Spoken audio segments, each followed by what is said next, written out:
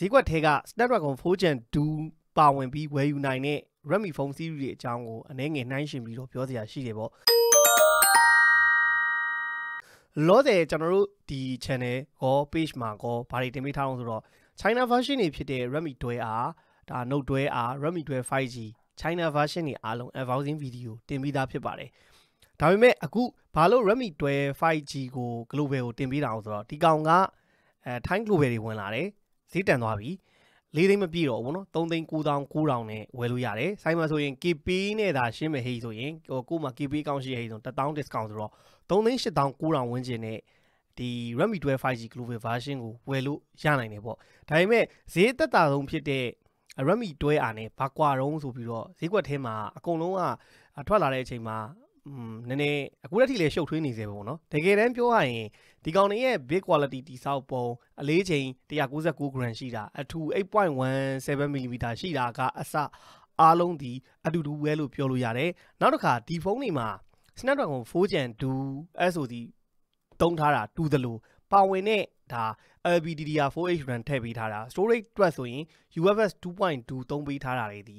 အကုန်လုံးအတူတူပဲလို့ပြောလို့ရတယ်ပေါ့တွဲရကတော့ဈေးသက်သာဆုံး version ဖြစ်တာနဲ့အညီ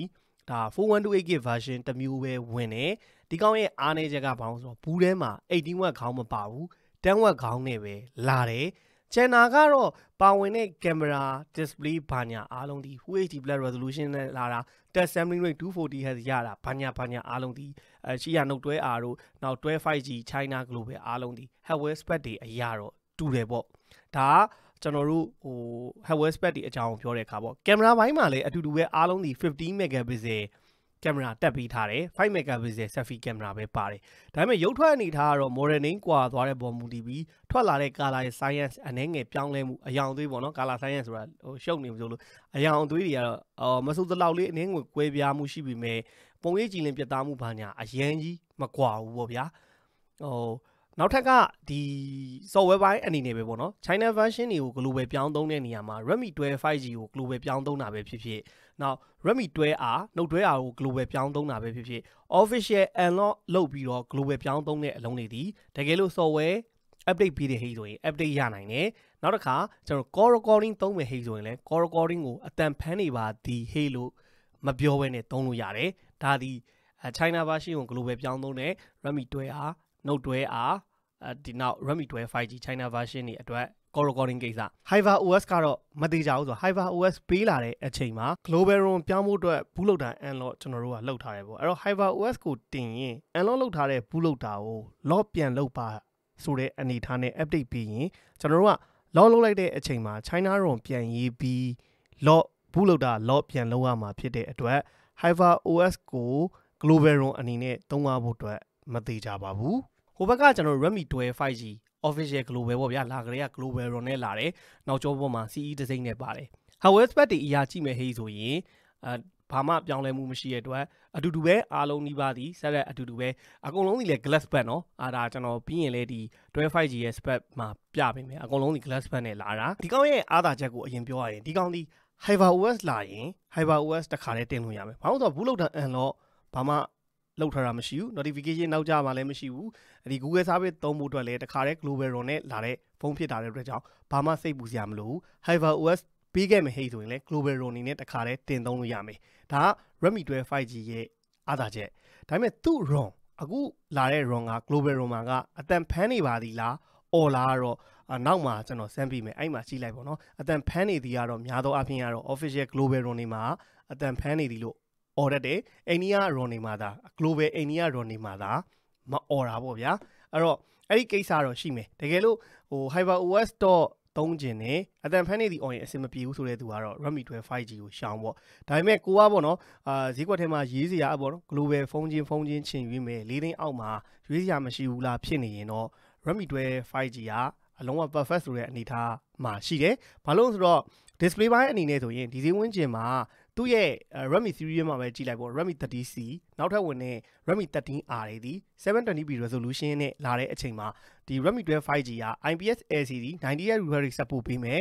touch sampling rate ကလည်း 240Hz ရမယ်အပြင်ကို Full HD Plus resolution နဲ့ကြည့်ရမှာဒီဖုန်းရဲ့အားသာတဲ့ချက်ဖြစ်လို့ကောင်းတဲ့အချက်လို့ပြောလို့ရတယ်နောက် SOC ဘိုင်းကလည်းကျွန်တော်ရှိမှပြောခဲ့လို့ 4 Gen 2 SOC ဆိုတာ G99 ထက်တောင် performance ပိုကောင်းတဲ့အနေအထားရှိတယ်ဒါပေမဲ့ဒီဖုန်းကိုရီးယား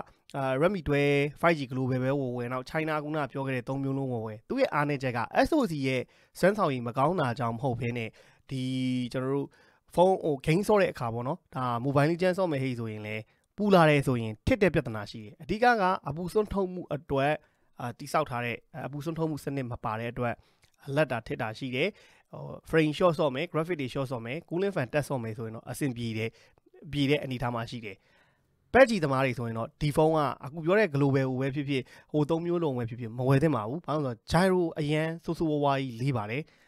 ဘလို့ပဲ SOC ရဲ့ performance ကကောင်း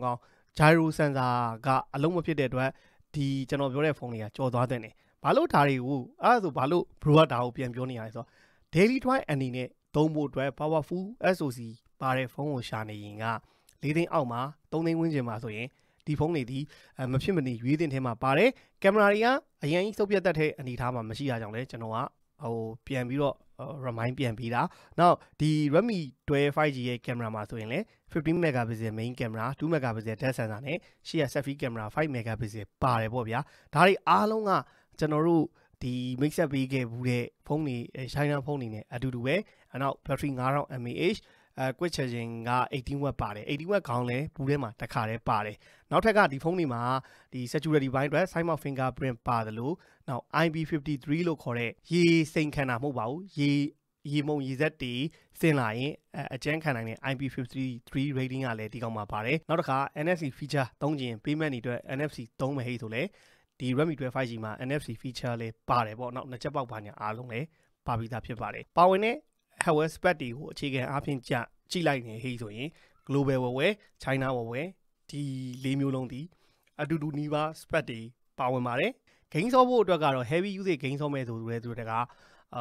ပက်ကြီးသမားဆိုရင်လုံးဝမဝင်နဲ့ mobile legend ကတော့ဆော့လို့အဆင်ပြေတယ်နောက်စိတ်ပါလို့ Justin Impact ဆော့ခြင်းလည်းဆော့လို့ရတယ်ဒါပေမဲ့ပူလာရင်ထစ်တယ် cooling fan ဆောင်မှာအဆင်ပြေမယ်ဆိုတဲ့အနေအထားရှိတယ်အဲ့တော့လောတယ်တော့ဒါတွေခဏအသာထားပြီးတော့ကျွန်တော်တို့ Redmi 12 5G Global လေးကို unboxing လုပ်ပြီးသွားကြည့်မယ်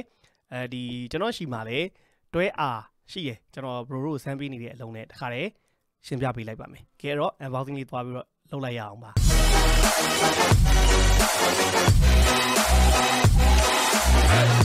Redmi 12 5G 412GB Global version ပါဈေးနှုန်းအနေနဲ့3,900,000ခွဲဝန်းကျင်နဲ့ဝယ်ယူရရှိနိုင်မှာဖြစ်ပါတယ်ကျွန်တော်တို့ဒီမှာလဲ spec တွေရေးပေးထားတယ်ပေါ့နော်global version ဖြစ်တာနဲ့ညီလုံးဝတရုပ်စာမပါတော့ဘူးကျွန်တော်ဒီမှာပေါ့နော်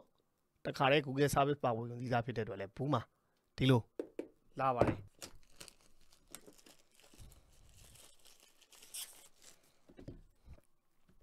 ဒါကကျွန်တော် China Redmi 12ရလေးယူထားတာဈေးသက်သာဆုံးကောင်းပါဝင်တဲ့ specification တွေကိုလည်းဒီမှာနော်ရေးပေးထားတယ် Snapdragon 4 Gen 2နောက် Premium Glass Back Design 90Hz refresh rate support ပေးမယ် 6.79 inch 15 megapixel AI dual camera 5000 mAh battery နောက် side mount fingerprint ပါမယ်ဆိုပြီးတော့ရေးပေးထားပါတယ်ဒါကကျွန်တော်တို့အပြရောင်လေးပေါ့နော် blue color တော်တော်များများမမြင်ဘူးသေးတော့ blue color လေးကျွန်တော် unbox လုပ်မှာပေါ့ကဲထားပါပြီးရင်ကျွန်တော်ဖုန်းခဏထား Sin ejector လေးပါမယ်နောက်ကကျွန်တော် user guide warranty cap ပါမယ်ခါတယ်ကောင်းတဲ့အချက်ကတော့ silicon ပါပါတယ်ဒါတော့ကောင်းတယ်နော်ကျွန်တော်တို့တွဲအာနဲ့ဟိုကနေမပါဘူးလားနော်ဘူးထဲမှာဒီကောင်ကတော့ဒီ global version မှာတော့တခါတယ် silicon လေးထည့်ပေးထားတာအဆင်ပြေတယ် Type C ဂျို 22.5 watt ထိ support ပေးတဲ့ charging ကောင်းထည့်ပေးထားရပေါ့နော်18 watt လည်းထွက်တယ် 22.5 watt အထိလည်း support ပေးတယ်ပေါ့နော်သူ charging ကောင်းက Redmi 12 5G global version လေးရဲ့ back cover design အသားနာကျွန်တော်တို့မြင်တွေ့ခဲ့ဘူးတဲ့တွဲအားနှုတ်တွဲအား Redmi 12 5G China တွေနဲ့ပုံစံ design နေတာအတူတူပဲကျွန်တော် flat cover flat frame design ကိုပဲသုံးပေးထားတယ်ပေါ့နောက်က glossy finish ဖြစ်တာနဲ့အညီကျွန်တော်တို့လက်ရတော့ထင်မဲ့အနေထားမှာရှိတယ်သူ့ရဲ့ကျွန်တော်တို့ကအထူးသဖြင့်ပေါ့ဗျာဒါအကြုံလုံးလဲတစ်ခါတည်းပြောတာတကယ်လို့ကိုယ့်ရဲ့ဖုန်းက global version official ပေါ့နော် official global ရောနဲ့လာမလာတေချာချင်းရဒီပဲ CE တစ်စိတ် logo ပါလာမပါလာကြည့်လိုက်ပေါ့ဒီမဲ့ CE တစ်စိတ် logo ပါတယ်ဟဲ့ဆိုရင်တေချာတယ်ဒီကောင်ဒီ official global အလုံးအနေနဲ့ထွက်တာဒီကောင်တွေကတကယ်တမ်းပြောရင်အမျိုးတွေပေါ့နော်ဟို global ရုံဖြစ်သွားတာကြောင့်ဈေးကြီးသွားတာဘာညာပဲရှိတာပေါ့ဒါပေမဲ့လည်းသူကလည်းသူအနေနဲ့များအားသာချက်အားနည်းချက်ဆိုတာတော့ ရှိကြတာပါပဲဒီဖုန်းရဲ့အထူအနေနဲ့ကျွန်တော်ရှေ့မှာပြောခဲ့သလိုပဲအထူက 8.17mm အလေးချိန်199 gram ဆိုတော့အတူတူပဲအဲ့ဒါလည်းအတူတူပဲဒီကင်မရာရဲ့အပေါ်မှာကြည့်ရဒီပဲကြည့်လိုက်ပါတော့ကျွန်တော်တို့ဒီမဲ့ပေါ်ဘက်မှာနှာချက်ပေါက်ပါတာ infrared sensor ပါတာဒီဘက်ဘေးမှာကျွန်တော်တို့ volume up down power button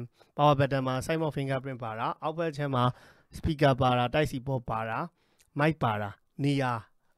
လုံးဝမလွဲဘူးเนาะဒီဘက် sync slot ပါတာတွေစအားလုံးဒီအတူတူပဲဒါပေမဲ့ဒီကောင်ဒီ global version ဖြစ်သွားတယ်နောက်ထပ်က sync cat အနေနဲ့ကတော့သူက hybrid sync slot လို့ခေါ်တယ်ပေါ့ဗျာ hybrid sync slot ဆိုတာကဘာလဲဆိုတော့ကျွန်တော်တို့က sync cat 2 cat ထည့်မယ်ဟိဆိုရင် memory cat ထည့်လို့မရဘူးsync cat 1 cat memory cat နဲ့ပဲထည့်သွင်းသုံးပြနိုင်မယ်ပေါ့နော်အဲ့တကယ်လို့ကိုက sync cat 2 cat ထည့်မယ်ဟိဆိုရင်တော့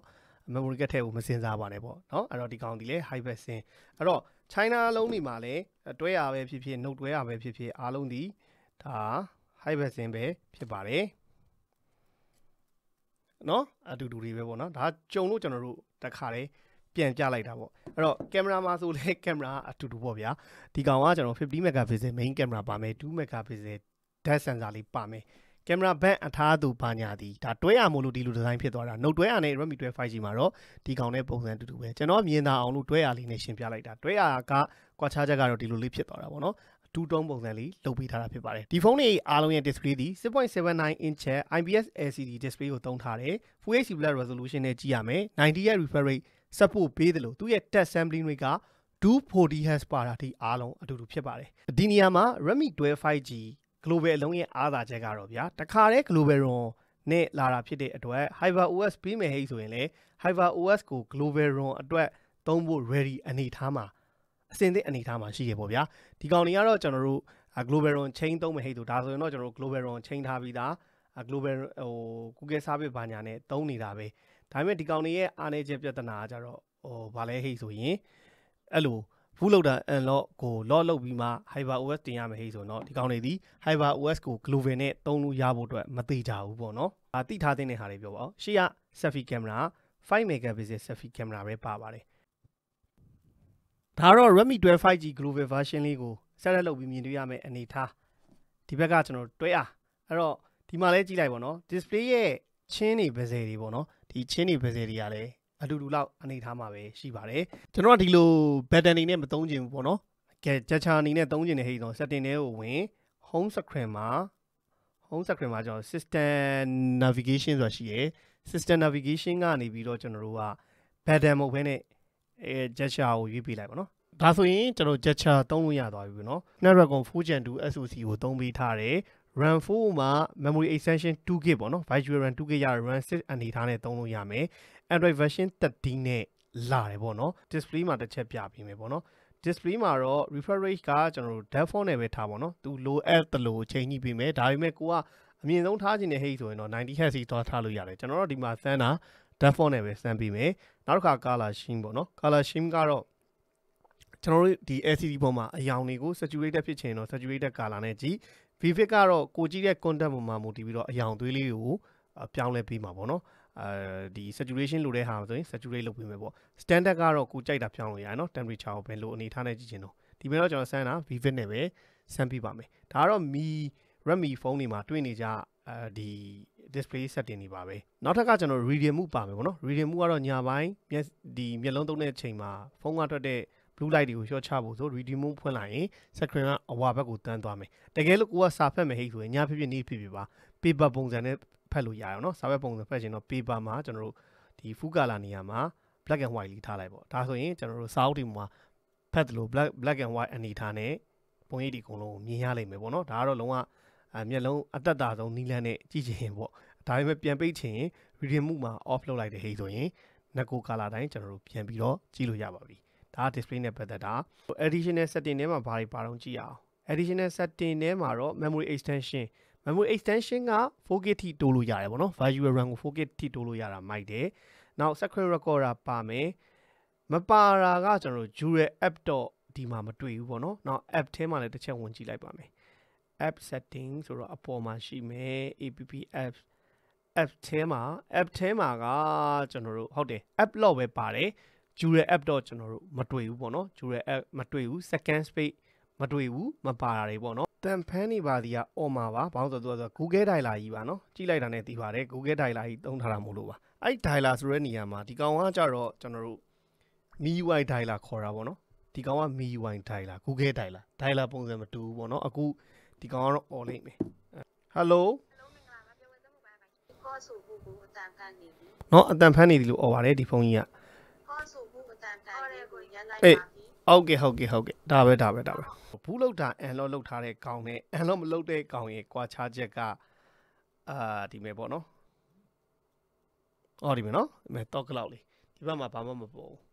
ဒီဘက်မှာတော့တော့ကလောက်လေးပေါ်ပါတယ်နော်ဒီမဲ့တော့ကလောက်လေးမြင်ပါလိမ့်မယ်နော်တော့ကလောက်လေးပေါ်ပါတယ်ဒါဘူးလောက်တာအန်လော့လောက်ထားလို့ပါဒီတော့လေးပေါ်တာကြည့်ထားပါဟုတ်ပြီနော်ကင်မရာလေးကျွန်တော်နည်းနည်းဝင်ကြည့်အောင်ပေါ့နော်ကင်မရာကတော့ပါဝင်တဲ့ကင်မရာ feature တွေကအတူတူပဲเนาะ time lapse ပါမယ် video ပါမယ် video ကလည်း 1080p 30 fps ကအများဆုံးရိုက်လို့ရမယ်ပေါ့เนาะကျွန်တော် selfie camera လည်း 1080p 30 fps ပဲဘာမှမပြောင်းလဲဘူးနောက် photo ပါမယ်ပြီးရင် portrait ပါမယ် portrait ကတော့ရှေ့ကြည့်နောက်ဝါရိုက်တာပေါ့เนาะ night mode ပါမယ်50 megapixel main camera ပါ50 megapixel နဲ့ရိုက်မယ်ပေါ့ဗျာ50 megapixel ကပါတာသိပြီးသားပါအဲ့တော့ကျွန်တော်ကတော့ဒီမှာ photo နဲ့ပဲ point and shoot ရိုက်တဲ့ပုံအနေနဲ့ထည့်ပေးလိုက်မယ်ပေါ့เนาะ Redmi 12R နဲ့ရှင်းကြည့်လိုက်ပေါ့เนาะပုံရိပ်ကတော့အရင်ကြီးတော့ဘာမှမခွာပါဘူး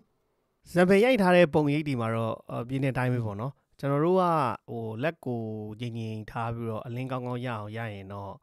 ပုံထွက်လှရမယ်ပေါ့เนาะဒါ Android smartphone တွေရဲ့ထုံးစံတိုင်းပုံမှန် studio ထဲမှာရိုက်တဲ့ selfie နောက်ရုပ်တွေရိုက်တဲ့နေရာမှာရတဲ့ result focus အနေထားတော့ဒီမှာကြည့်လိုက်ပေါ့ရှေ့မှာပြောခဲ့သလိုပဲ color အရောင်သွေးလေးတွေကရိုက်တဲ့အနေထားပေါ်မှာမို့ TV အနည်းငယ်ကွာခြားချက်ပဲရှိတယ်တခုနဲ့တခုထူးပြီးတော့အရင်ကြီးကောင်းနေတာမျိုးကတော့တိတ်မတွေ့ရဘူးနမူနာရှင်းကြည့်လို့ရအောင်လေဒီမှာထည့်ပေးထားပါတယ် speaker ကတော့ကျွန်တော်တို့ရှိမှပြတဲ့အတိုင်းနှစ်ခုလုံးက mono speaker ပဲပေါ့နော်အတူတူ speaker ပေါက်ရတဲ့နေရာလည်းအတူတူပဲဆိုတော့ကြည့်အောင်အပေါ်ဘက်ကတော့ဘရိုးမြင်ရတဲ့အပေါ်ဘက်ကတော့ဒါကကျွန်တော်တို့ Redmi 12 5G ပါကျွန်တော်တို့အပေါ်ကတော့ Redmi 12 5G အောက်ဘက်ကတော့ Redmi 12R ပါ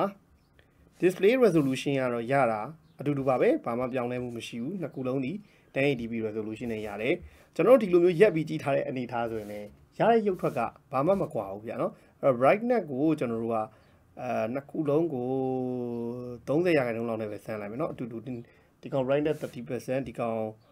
brightness ကို30% ပေါ့နော်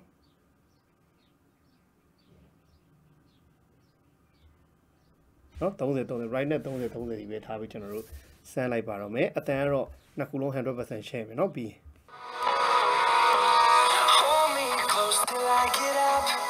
Time is barely on our side. I don't wanna waste what's left. The storms we chase are leading us, and love is all we'll ever trust. Yeah, no, I don't wanna waste what's left. And on we'll go through the wastelands, through the highways, till my shadow turns to sun rays. And on we'll go through the wastelands, through the highways. And on we'll go.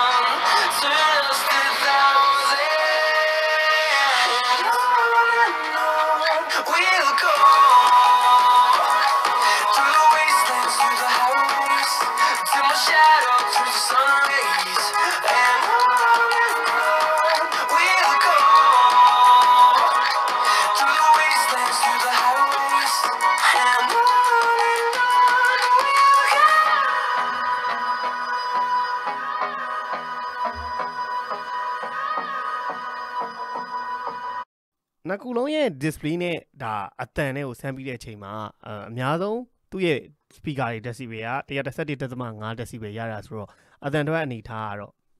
အတူတူလောက်ပဲဘာမှမကွာဘူးကျွန်တော်ကြားထဲမှာလည်း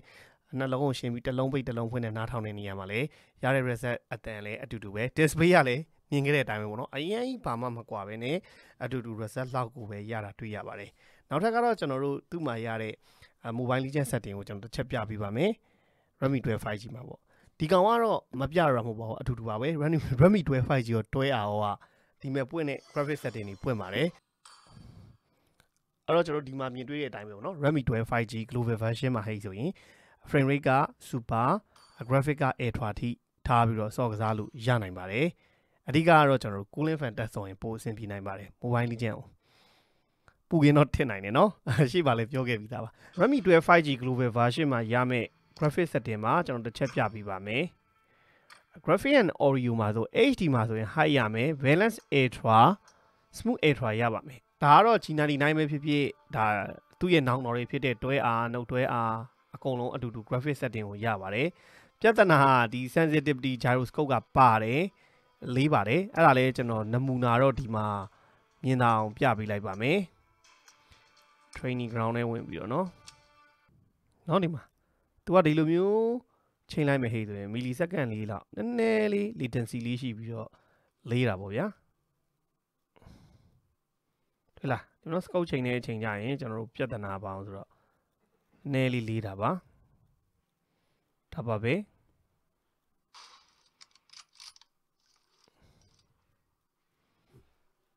ကျွန်တော်ဒီနေ့ Redmi 12 5G လေးကို evolving လုပ်ပြီးတော့အနှစ်ချုပ်အနေနဲ့ပြောပြရရင်တော့